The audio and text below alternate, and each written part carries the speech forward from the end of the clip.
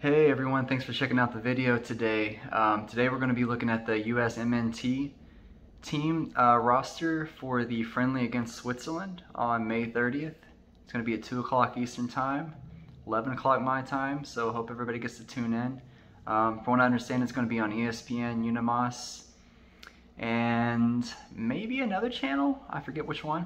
But so anyway, today we're going to be looking at the roster, getting my reactions, and I guess let's dive right in. Fun fact, this game is actually in the same city that Jurgen Klinsmann's son played professionally in Switzerland for about a year at. So there's that. So goalkeepers, looks like we're taking 3 to this friendly. Right off the bat, one of the bigger surprises to me was taking Chituro Odunze. Although he does train with the Premier League team, Leicester City, you know, he obviously doesn't play. But he trains with the team, so I am happy to see him in, happy to see him get some experience. Another player we brought in was David Ochoa, who was, at times, has been absolutely fantastic to watch in the U20s. I don't know if you remember his performance in the World Cup a few years back for the U20s. He was outstanding some games. And the guy that I fully expect to start, Ethan Horvath. You know, we all know he's struggled quite a bit and for playing time in Belgium, not necessarily to all his fault. I'm glad to see him on the roster, and I really hope he gets to start. And of all our goalkeepers in the pool, I actually think he has the highest upside. I know not a lot of people's going to agree with that, but I rate him ahead of Matt Turner right now, and I actually think, given the right situation, he's better than Zach Steffen.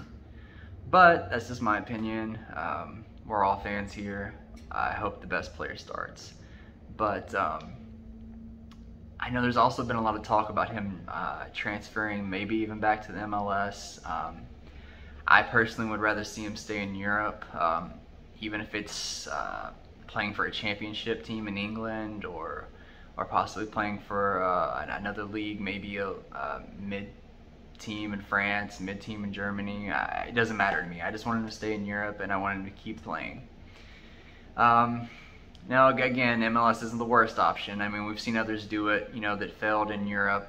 You know, look at Zach Steffen. You know, he had to come back from Germany, made a name for himself in Columbus, and then worked his way right back over there, which, by the way, I fully expect him to go somewhere possibly else next year too, but that's for another video. So of the goalkeepers, I think we brought in two very young keepers that I think is going to be really good to get some experience for them, and I think Horvath will probably play the entire game, unless of course we're, for whatever reason, up a crap ton of goals or down a crap ton of goals. Then why not bring one of the kids in? So next we'll look at the forwards. This might be, just looking at the names on this list gets me really excited, because we're obviously, Pulisic is going to be playing in the Champions League, so he's not on this roster.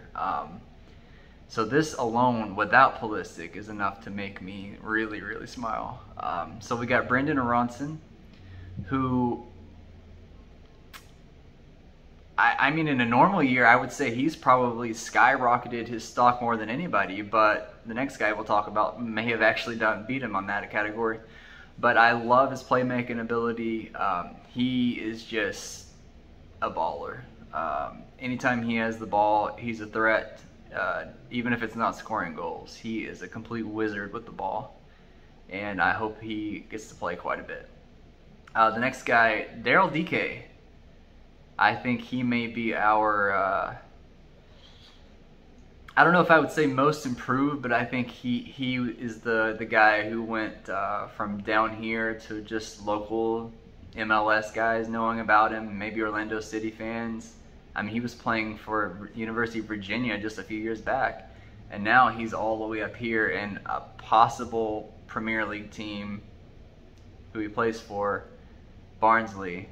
If they win the next, you know, if they somehow can pull out, you know, the next game, is potential they could be fighting to go to the Premier League. And I already know, if you look at the comments, it seems like the team would like to keep him.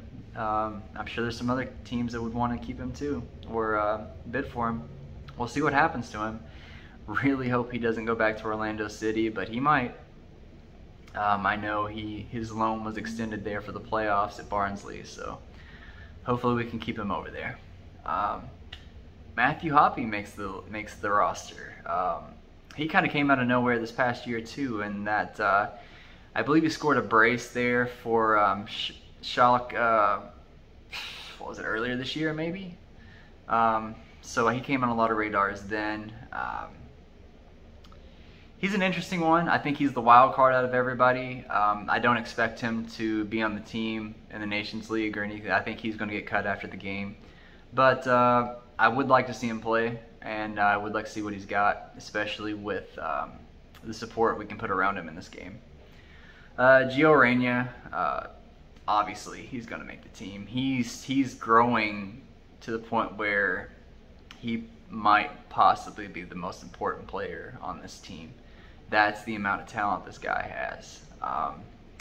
Then we'll head into Tim Weah, who I think has been criminally underrated the past couple of years. I know injuries have really took a toll on people's rating him, and but I hope he really reminds a lot of people who he is. He's electric. If you remember his time in PSG, he did not look out of place. He tore it up at Celtic. Really looking forward to seeing him play. Then we'll get into Josh Sargent. It's possible that he could be also fighting for the Bremen for the relegation spot. We'll see what happens to him. I think he's an interesting guy with his club career moving forward. I don't expect him just to stay at Bremen. He might stay in Germany. Who knows where he's going to go. A lot of people kind of nag on him for not scoring goals, but that team is not made for scoring goals. And if you know soccer, you know that. So it'd be interesting to see what he does with another team, especially with this team, with the support he'll have around him. And then a guy that I'm really, really high on. I know he's a little bit older than a lot of these guys we're talking about, but Jordan Sibachu. You could pronounce that another way depending on where you're from. But he has absolutely been vital in Switzerland for the young boys. He's not their leading scorer, I don't think. I think he's probably their second leading scorer, but I also think, oddly enough, he may be the third highest scorer in the league, despite the fact not being the leading scorer on his team. I could have that wrong, but I don't think I'm wrong. But I really hope he gets to play, gets a lot of minutes. I would love to see him get 45. So moving on to the midfielders, this is where my main gripes are. Kellen Acosta. Why? Why is he on this roster? That needs to be Luca De La Torre. And if you can make an argument for that, or I should say against Luca over Kellen, by all means comment and let me know, because I'd love to see it. But I don't think Acosta needs to be on here. I don't think he's a National League team player. Not that he's not a team player. I just don't think he's of quality to be on the national level. I don't think he should be on there for friendlies either. Tyler Adams is an interesting choice because I don't really know how fit he is, and because he's been nursing an injury. So that could be interesting to see if he actually plays. In my opinion, he shouldn't, just because we're going to need him for the Nations League. So Julian Green, I'm actually happy to see him back. Funny enough, Julian Green is actually, if I'm not mistaken, a year younger than Kellen Acosta, and just a couple of years older than Weston McKennie, which is crazy to think about, considering way back in 2014, Julian Green was playing in the World Cup and scoring. That's how young he was when he came onto the scene. You know, Julian's obviously still playing in the Bundesliga too. He's a good player there. I'm glad to see him here. I don't think he should be anywhere near the starting lineup, obviously, but I don't mind getting a look to see if he should be around there for depth. Sebastian Lletget, I know a lot of people are indifferent on him because he does produce when he plays, but look who he produces against. I don't think he should be anywhere near this team. I guess one can make an argument for him being on the bench in a friendly for leadership purposes, maybe, but I don't know how he is as a leader. I know he talked a little bit about Zlatan after Zlatan left, which rubbed me the wrong way years back, but Sebastian, for what he's worth, I don't think he should be on here. Weston McKennie, hey, you know, say what you want about him, but he's obviously going to be one of our major players going forward. Yunus Musa. You know, I'm not against him playing in the back midfield to see what he does. I know that's not what he normally plays in for Valencia, but who knows if he could do it or not. I would like to see him get a shot at it, especially if Tyler Adams isn't going to play. I mean, what's the worst we can do? So then we've got Jackson Ewell. I know he's not everybody's cup of tea, but for MLS, I actually don't have that much of a problem with him being on the team, fighting for a backup spot. I do think he should be on the Gold Cup. I don't think he's a bad option. I think he's better than guys like Leggett and Acosta, so I can make it more of an argument for him than I can those guys. I don't have a problem with him being on for the friendly roster. So then let's get into the defenders, which, you know, for what it's worth, tends to be our biggest. I'm sorry, I'm pulling up the defender list right now. For whatever reason, it didn't load. So here we go. We have John Brooks. I mean, obviously, John Brooks he's the backbone of this team. He's not necessarily, doesn't seem like he's the vocal leader, but he's the leader of this back line. Reggie Cannon's up and down. I mean, he got off to that hot start, but then his team really kind of, I mean, for lack of a better term, they stunk in Portugal. So I don't know what's going to happen with Reggie Cannon going forward. I keep hearing rumors of him possibly transferring to a Serie A team. We'll see how that goes. I'm not against Reggie Cannon. He's shown flashes that he can play. I would like to see him actually in the Gold Cup as well, maybe playing consistently, or fighting for a backup spot. Another kind of surprise is Justin Che. He's going to be transferring to Bayern Munich for all intents and purposes that I've been hearing. Young guy, glad to see him get in there and get some experience.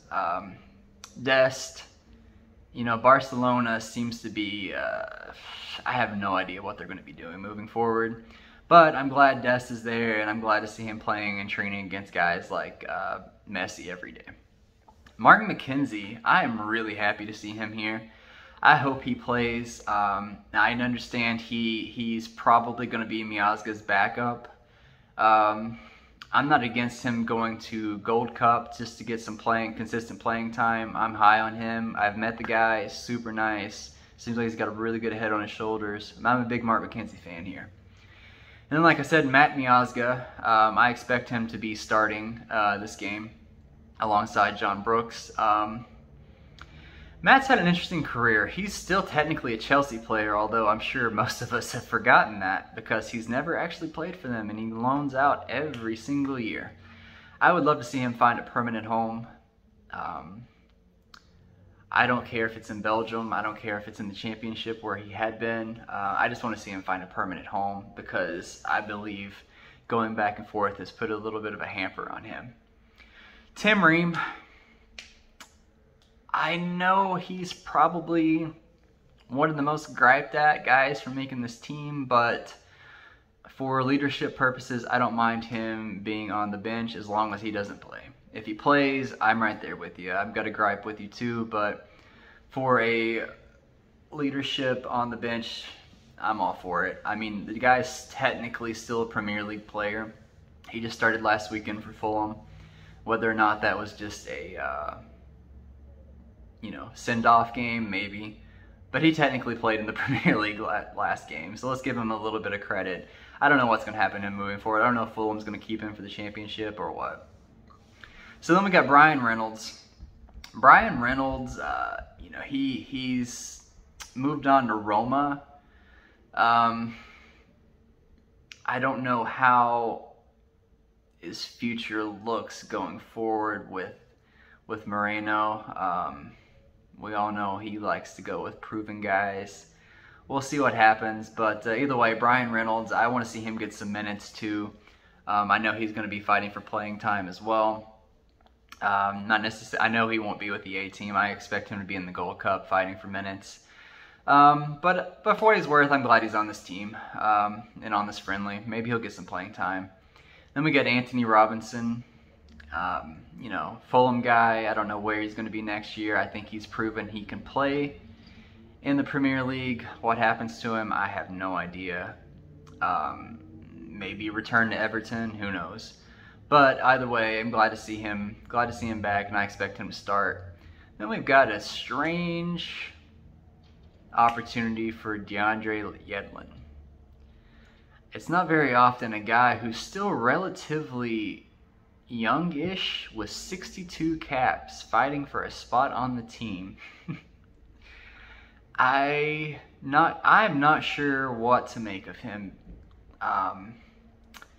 I do hope that he does play in some Gold Cup games so we can see if he belongs in this system or not moving forward. So there we go. That's the roster. That's my reactions. Comment yours. Tell me what you think of the reactions. Anybody you think, I mean, my guy that we missed was Luca De La Torre. I think he deserved to be on this team. Let me know who you think deserves to be on this team. Outside of that, thanks for watching. Subscribe. Follow me on Instagram. Follow me on Twitter. Links are going to be in the description. Have a good day, guys. And we'll make another video after the game. Bye.